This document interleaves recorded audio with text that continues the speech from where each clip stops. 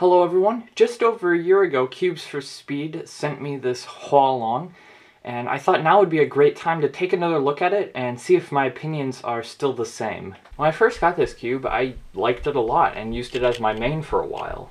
As other cubes came out though that corner twisted less but had similar performance, I pretty much stopped using this altogether.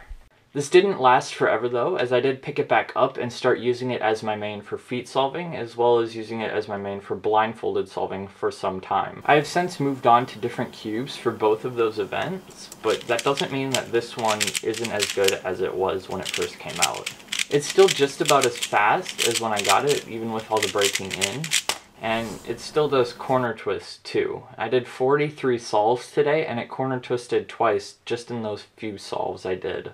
This is the cube that I use to solve behind my back while skiing backwards, and I used it for other skiing solves as well, because I know that it's going to perform well and not going to pop, but also it's not my main speed cube, so I don't mind if I get something inside of it.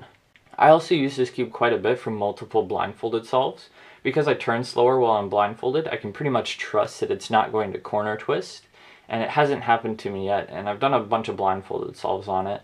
So in my final conclusions, I can say I think this cube is still relevant, although I may not recommend it to everyone because it does have a corner twisting problem. However, if you would like to get it, I definitely recommend checking it out at cubesforspeed.com. They've got the best prices and the fastest shipping, and just an all-around a great store. Thank you so very much for watching. Goodbye.